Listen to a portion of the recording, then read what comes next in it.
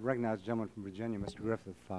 Thank you very much, Mr. Chairman. Common sense. Common sense. The marketplace won't make them do it. So what does that mean? Let me translate that for you. What that means is we'll make things cost more in the United States by having the government raise the costs. We will get a level playing field in the United States, but an unlevel playing field with all of our competitors across the world. Do you think that the Chinese are considering this policy adopted in this amendment? No, they are not. Do you think that any of the other Asian nations or the emerging economies of Africa are going to consider this when they do it? We know that from NASA studies, that's right, science, takes about 10 days for the air to get from the middle of the Gobi Desert to the eastern shore of Virginia.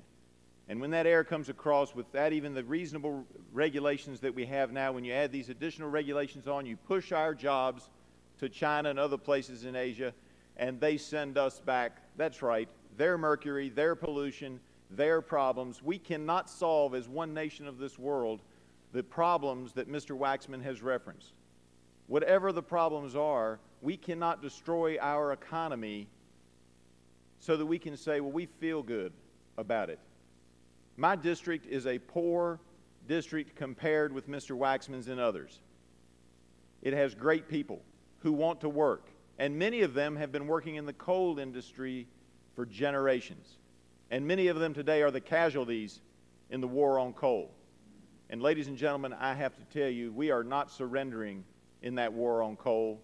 And I appreciate the chairman, Mr. Whitfield, bringing this bill forward, because this bill is not a surrender. It's more like the demand that was made by the Germans at Bastogne to General McAuliffe.